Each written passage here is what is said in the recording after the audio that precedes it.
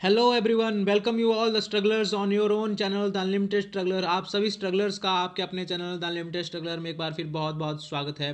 Higher education system की series में आज का जो हमारा डिस्कशन का टॉपिक रहेगा वो है एक्रेडिटेशन इन हायर एजुकेशन। कि हायर एजुकेशन सिस्टम में जो एक्रेडिटेशन होती है, जो असेसमेंट होती है क्वालिटी की, ठीक है, जो इंस्टीट्यूशंस के कोर्सेज़ की, प्रोग्राम्स की, उनके इंफ्रास्ट्रक्चर्स की और डिफरेंट डिफरेंट जो फैसिलिटीज़ स्टूडेंट्स को प्रोवाइड करवाई जाती है, ठीक है, उसके बारे में हमारा डिस्कशन रहेगा कि किस तरह से एक्रेडिटेशन होती है उन इंस्टीट्यूशंस की, कॉलेजेस की, यूनिवर्सिटीज़ की, डिफरेंट डिफरेंट जो हमारे एजुकेशनल इंस्टीट्यूशन रहते हैं हायर एजुकेशन सिस्टम में, उनकी एक्रेडिटेशन और असेसमेंट कैसे होती है उसके बारे में हम जो है वो चर्चा करेंगे।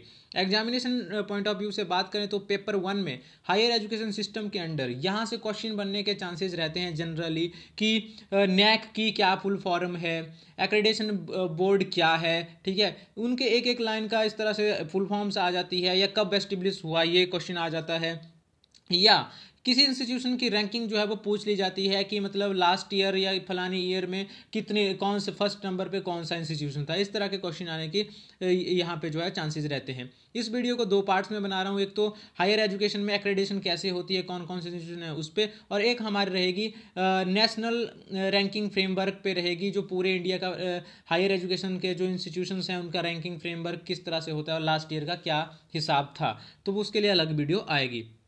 वीडियो स्टार्ट करने से पहले आप लोगों से रिक्वेस्ट रहेगी कि हमारे चैनल अनलिमिटेड सब्सक्राइबर को अनलिमिटेड स्ट्रगलर को सब्सक्राइब कर लें और बेल आइकन हिट कर लें, ताकि आपको हर आने वाले लेटेस्ट वीडियो की जो है नोटिफिकेशन मिलती रहे। और हमारा फेसबुक और इंस्टाग्राम पेज है अनलिमिटेड स्ट्रगलर के नाम से, उसको लाइक करें और फॉलो करें।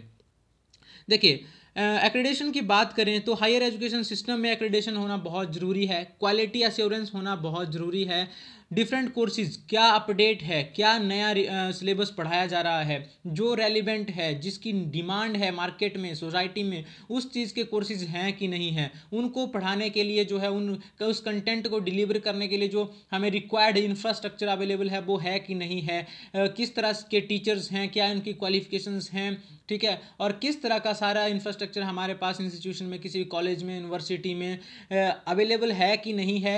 इस सारे बहुत सारे पैरामीटर्स होते हैं, 10-15 पैरामीटर्स। उन सारे पैरामीटर्स को ध्यान में रखते हुए कुछ एक एजेंसीज हैं जो एक्रेडिटेशन करती हैं एजुकेशनल इंस्टीट्यूशंस की, कॉलेजेस की और यूनिवर्सिटीज़ की। उस एक्रेडिटेशन और असेसमेंट के बेस पे जो है उनको जो है यूजीसी की ग्रांट आती है, उनको ग्रेडिंग दी जाती है, A grade, B grade, B plus grade, A plus grade, A plus plus grade, इस तरह से ग्रेडिंग होती है। और उस ग्रेडिंग के हिसाब से उनकी जो फंडिंग जो है, ग्रांट जो है वो डिसाइड की जाती है। और अगर वो ग्रेडिंग में सुधार होता है तो ग्रांट भी इंक्रीज होती है, अगर सुधार नहीं होता है, ग्रेडिंग कम आती है, तो उसमें जो है वो डिक्रीज होती है उनकी फंडिंग। इंडिया की बात करें तो हायर एजुकेशन सिस्टम में क्वालिटी को एश्योर करने के लिए और ग्रेडिंग और एक्रेडिटेशन के लिए जो है वो मेनली 3 तरह की एजेंसीज डिफरेंट डिफरेंट फील्ड्स में जो है काम करती हैं। एक तो है national assessment and accreditation council, NAAC. आपने बहुत बार सुना होगा कि NAAC accredit A grade college, NAAC accredit B plus grade college. तो इस तरह से आपको हर इंस्टीट्यूशन के प्रोस्पेक्टस में, यूनिवर्सिटीज़ के प्रोस्पेक्टस में, या यूनिवर्सिटीज़ के गेट पे या कॉलेजेस के गेट पे आपको लिखा हुआ मिल जाएगा। तो इससे पता लगता है कि इस कॉलेज में डिफरेंट पैरामीटर्स के ऊपर कितना काम किया है, किस तरह का कॉलेज है। जितनी ग्रेडिंग अच्छी होगी उतना ही उसमें फैसिलिटीज और इंफ्रास्ट्रक्चर जो है वो एडवांस होगा। दूसरा जो फ्रेमवर्क है, दूसरा जो इंस्टीट्यूशन है वो है national board of accreditation, NBA, ठीक है, ये टेक्निकल एजुकेशन में होता है। और तीसरा है हमारे पास एक्रेडिटेशन बोर्ड, ये एग्रीकल्चरल कोर्सेज को जो है वो एक्रेडिटेशन के लिए ये इंस्टीट्यूशन वर्कआउट करता है। एक एक करके आज हम डिस्कस करेंगे। सबसे पहले बात करते हैं नैक की। नैक की फुल फॉर्म है national assessment and accreditation council. ये एक काउंसिल है, ये एस्टेब्लिश एक ऑटोनोमस बॉडी है जिसको एस्टेब्लिश किया था 1994 में यूजीसी ने, और इसका हेडक्वार्टर जो है वो बेंगलुरु में है। क्वेश्चन जो बनता है वो या तो फुल फॉर्म से बनता है, एस्टेब्लिशिंग ईयर से बनता है, या हेडक्वार्टर से बनता है जनरली। और इसका जो फंक्शन है नैक का वो क्या है, making quality assurance of higher education institutions. पहली बात कि हायर एजुकेशनल इंस्टीट्यूशंस जो भी हैं ऑल ओवर इंडिया, कॉलेजेस और यूनिवर्सिटीज़, उनमें क्वालिटी अश्योर करना, उसके लिए डिफरेंट पैरामीटर्स हैं। उन पैरामीटर्स के अलग अलग स्कोर होता है, और किस यूनिवर्सिटी कॉलेज ने किस पैरामीटर पे कितना ज़्यादा अच्छा काम किया है उसके हिसाब से उसकी ग्रेडिंग होती है। अब इसमें कौन कौन से जो हमारे कोर्सेज हैं, जनरल कोर्सेज हैं, आर्ट्स, कॉमर्स और साइंसेस, वो इसमें आते हैं। इसके जो यूनिवर्सिटीज़, जो कॉलेजेस जिसमें ये कोर्सेज चल रहे हैं वो इसके अंडर आती हैं, नैक के अंडर आती हैं। और ये इनके डिफरेंट डिपार्टमेंट्स को, डिफरेंट कॉलेजेस को, डिफरेंट इंस्टीट्यूशंस को, यूनिवर्सिटी के अंडर जो भी कॉलेजेस एंड इंस्टीट्यूशंस आते हैं उनको और उनके प्रोग्राम्स को जब वो एक्रेडिटेशन उनकी करता है, असेसमेंट करता है और उसके हिसाब से ग्रेडिंग करता है। नैक जो है अपनी फंक्शनिंग जो करता है वो दो तरह से करता है, एक तो जनरल काउंसिल और एग्जीक्यूटिव कमेटी। ये जो है इसके निर्णायक मंच रहते हैं, इन्हीं के अंडर सारे फंक्शनिंग जो है वो परफॉर्म की जाती हैं। यूजीसी का जो प्रेसिडेंट होता, जो चेयरपर्सन होता है, वो प्रेसिडेंट होता है जनरल काउंसिल का नैक में, और एट प्रेजेंट जो यूजीसी के चेयरपर्सन होंगे वही नैक के जो हैं जनरल काउंसिल के जो हैं वो प्रेसिडेंट माने जाएंगे। दूसरा जो हमारा एक्रेडिटेशन का इंस्टीट्यूशन है वो है NBA, national board of accreditation. ये एस्टेब्लिश किया था 1994 में एआईसीटीई ने, all India council of technical education ने। देखिए अब all India council of technical education यहाँ पे वर्ड आ गया तो मतलब टेक्निकल एजुकेशन को ग्रेड करने वाला और रेट करने वाला जो है वो एनबीए होगा।